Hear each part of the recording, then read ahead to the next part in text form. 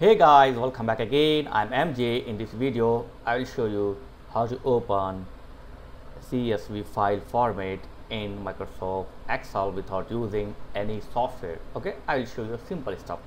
So here on the desktop I have a CSV file format, as you can see here.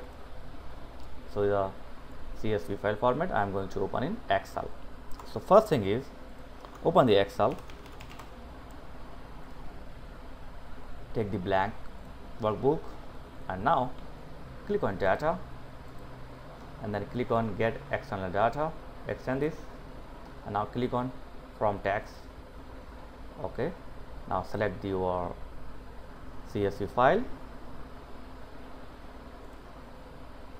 and then click on import, and here check on delimited, and after this click next and then check on comma, click next and finish.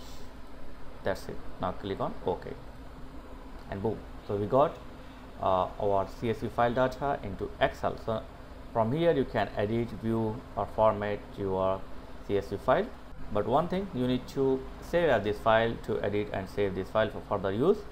So for this just press Ctrl S, or you can go with the file, then click on save and save the file here, like whatever name you want to give here, just give here, and in the file format select the Excel workbook and save it. So now you can work easily on this file. You can edit it or you can save it. That's it.